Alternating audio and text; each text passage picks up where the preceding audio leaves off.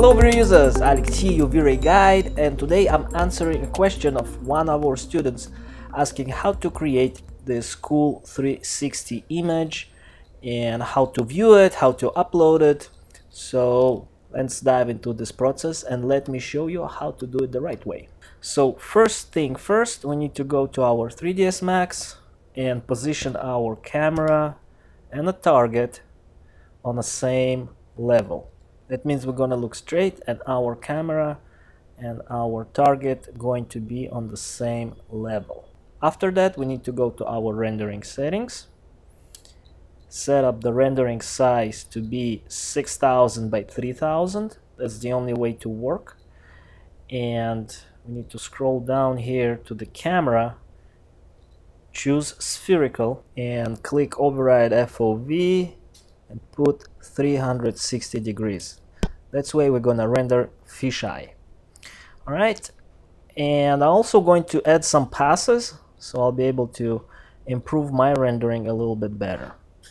When you're all done, just click render and wait to the render to appear. All right, so the render was done. As you can see here, we've got our fisheye and everything is looking straight, linear. Now I'm gonna open it in Photoshop and do some color correction to it and assemble some passes. We do learn this method in our VRay portfolio workshop, and we have a couple of other workshops. VRay Interior also show how to assemble passes and how to do color correction in order to get better results. So you can see here I've added some light streaks, some lens flare, and add some color correction. Now we can go ahead and save our image. I'm gonna give it a name 360, click save, and now let's go to our image here. Click on the image, properties, details, scroll down, and in the camera maker we're gonna put Ryko. Camera model, Ryko Theta S. Click apply. Okay, and that's our 360 image. Now we can use Facebook basic upload.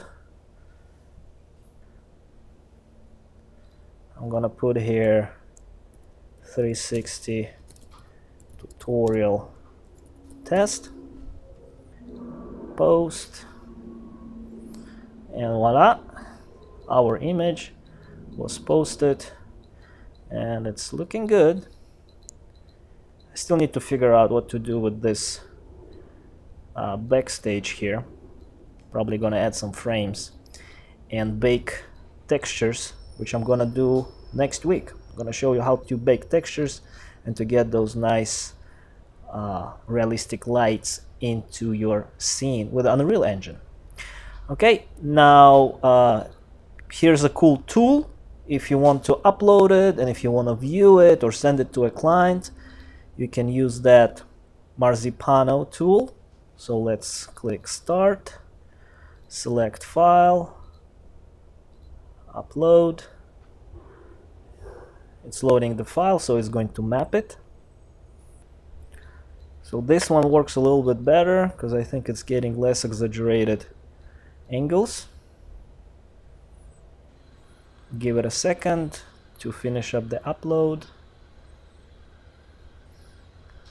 Alright, so the process was complete. So here we can click export and click OK, and here we go, our file being downloaded. Let's go show it in folder. I'm gonna bring it to my 360 folder, paste it here, extract, and here we've got app files with the JavaScript, and we got index HTML. So we can take the whole thing, put it on your server or add it to your website, or just send it to your client. And by double click you'll be able to open HTML browser and view your scene in a browser. Okay, so this is how you make it viewable for other clients and keep it offline or online as you wish. So that's about it. There's another tool that you can use in order to view this. It's called GoPro VR, and you can just drag and drop files into this free software. So you can see this one may be a little bit better because it's really not exaggerating that much, but it looks good.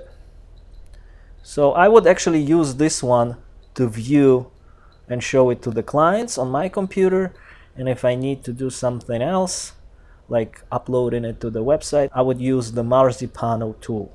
Okay, so that's about it. I hope you guys enjoyed this tutorial.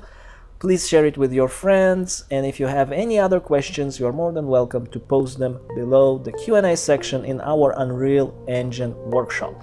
Thanks for watching. This is Alex, your VRayGuide. Ciao.